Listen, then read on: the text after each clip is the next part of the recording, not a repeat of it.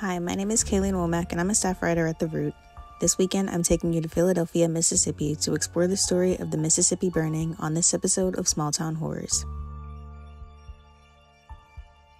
Michael Schwerner and James Chaney were volunteers with the Congress of Racial Equality, participating in what was known as Freedom Summer during 1964.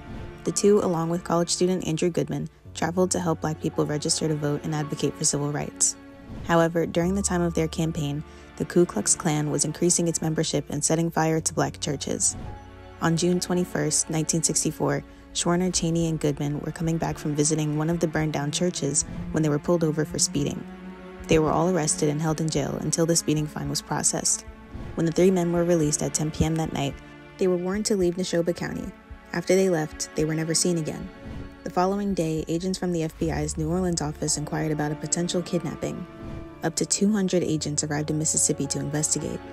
On day 3 of the search, the station wagon was found destroyed by flames, but the men were still missing. By August, investigators followed a tip that brought them to a farm outside Philadelphia, where the remains of the 3 men were found.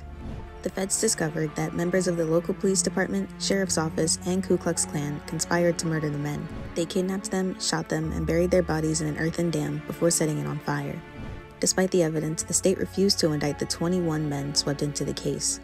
Instead, the Justice Department ended up handing federal charges to them, and only 7 were found guilty by a jury.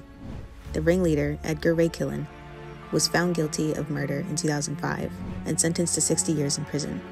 The incident sparked national outrage, leading President Lyndon B. Johnson to pass the Civil Rights Act of 1964.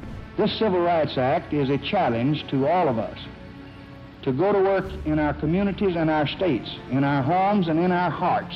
Tune in next weekend to see what small town horror we visit next at theroot.com.